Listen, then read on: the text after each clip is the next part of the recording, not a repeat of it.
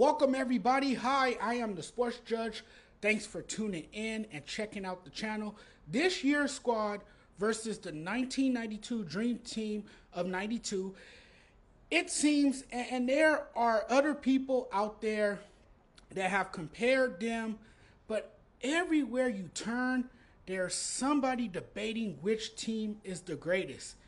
And it has opened up dialogue to have a real discussion about it. It's cool and trendy to all of a sudden talk about this with the Olympics going on. The amount of people I gotta watch on social media say the 2012 Team USA is better than the 1992 Dream Team. It's unbelievable to me. Man, and this is just a debate people want to have because they've run out of shit to talk about.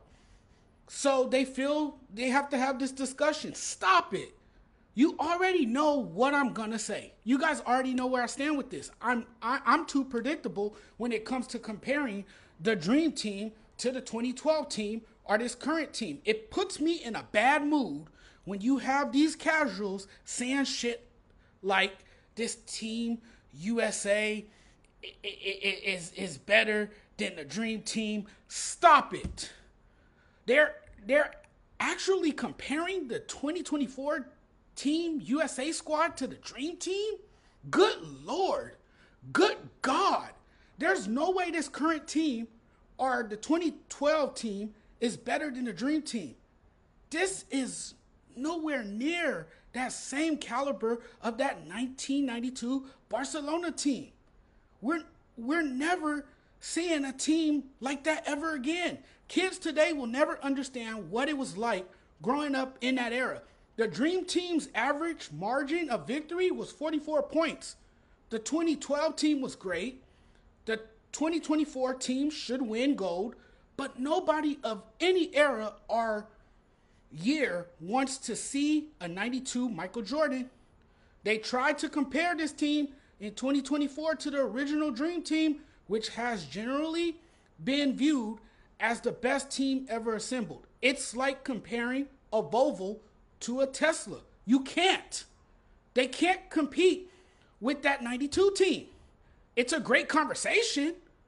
Let this current team win the gold first before renaming them or comparing them to the Dream Team. But look, what this team is doing to everybody, just look at what they're doing to everybody. And while I had my concerns about this team's sloppy play, the turnovers, the inability to gel together, and maybe just the way they looked in warm-ups, I think they're going to win gold. You can't really sit and compare the 2024 squad and the 1992 Dream Team, though. You can't do that. And really, right now, we're arguing this.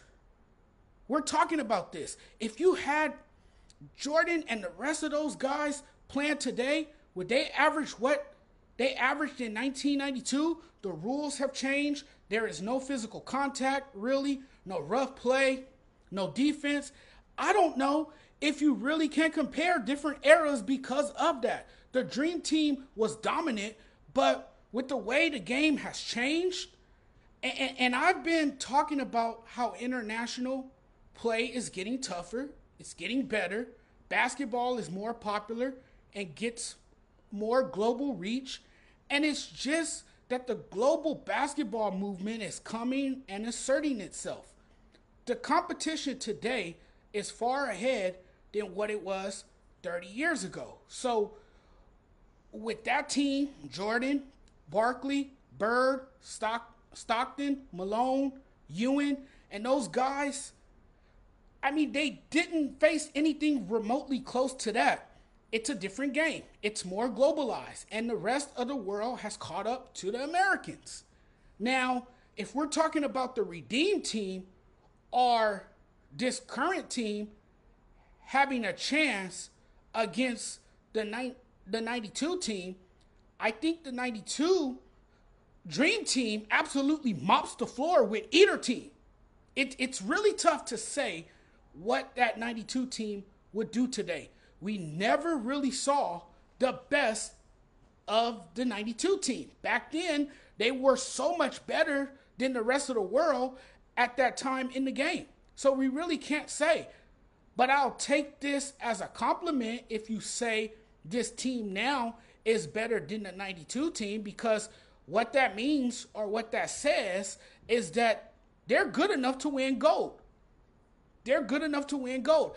I'll admit, I was an MJ guy. I thought 90s basketball was the best in terms of physicality, the style of play, the effort, the energy the players brought.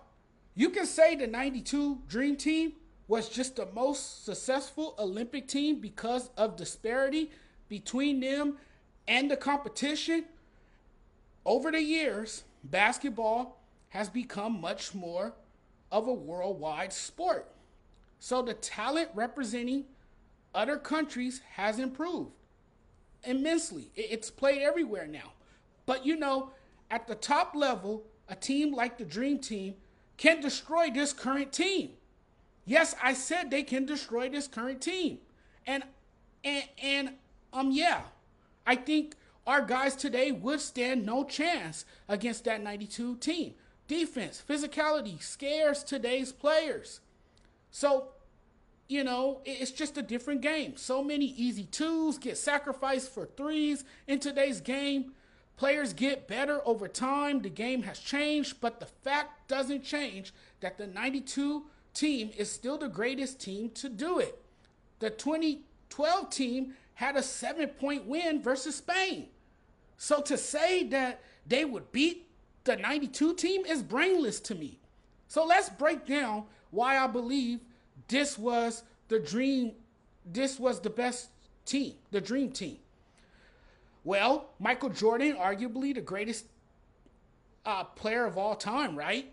The Bulls were the most dominant NBA team of the 90s. Stockton was the best distributor and all-time steals leader. Barkley was nearly as effective as Rodman, rebounding, but much more polished offensively. David Robinson was a massive upgrade. You had the six-man Malone, sharpshooter Chris Mullin. The chemistry and role playing on the 92 team was so much better. The 92 team knew how to play defense. They had some of the best defensive players in the history of the game. The Redeem team was not the best team ever assembled. Please stop it. I'm hearing people say that crap. No, they were not. And this team now that only won by one against South Sudan in the warm-ups certainly isn't the best team assembled. And yet we call Kevin Durant the most skilled player ever. We regard Steph Curry as the best shooter ever in history. And we hype up LeBron like he's the best player to ever dribble a basketball. And then you have these casuals truly believing this team is better. I just feel this new era of players are a bunch of softies and egomaniacs. And I'm being real when I say that Malone would completely wear out Kevin Durant in the post. Come on, man. Come on. Guys, use common sense. Come on. We don't appreciate the fact that the 92 team had 11 Hall of Famers. They were the better team. They played better together. And I don't think these guys have the mental capacity to deal with that 92 team. People also forget this, that Team USA in 92 had beautiful ball movement. An exceptional ball movement. They passed the ball really well. Come on. We're really sitting here having this conversation on which team is better? Give it a rest, you guys. Come on now. The Dream Team will always be the greatest team in Olympic history. Thanks for watching, everyone. Really appreciate the love and support. Hey, if you guys like my content, and if you guys want to come back for more, do me a huge favor and hit the subscribe button. Thanks for watching. I really appreciate the love and support. You guys are great. We'll chat really soon. I'm getting out of here now. Take care. I'll talk to you guys again when I talk to you guys again, whenever that may be. I don't know. It could be sometime tonight again, maybe. We'll see. But till next time, you guys take care, and thanks for watching.